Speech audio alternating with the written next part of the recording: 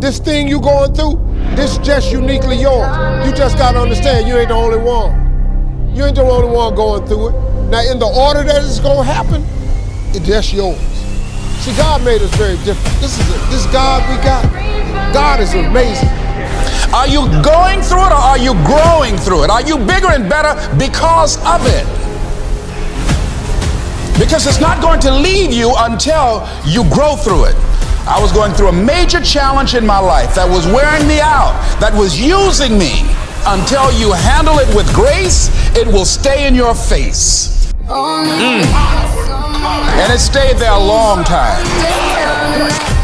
I don't know what your future is, but if you're willing to take the harder way, the more complicated one, the one with more failures at first than successes, the one that has ultimately proven to have more meaning, more victory, more glory, then you will not regret it.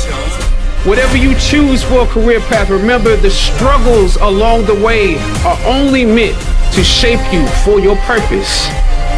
You don't drown because of what you go through. You drown because of what goes through you. If you stop letting it in,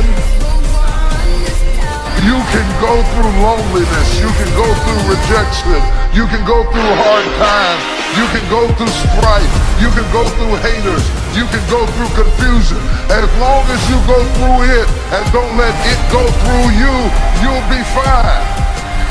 That is why all black everything, and our girls are blackbirds, riding with they diligence. Kid more than deaf if you boys really enough. This now we squared up, hold up.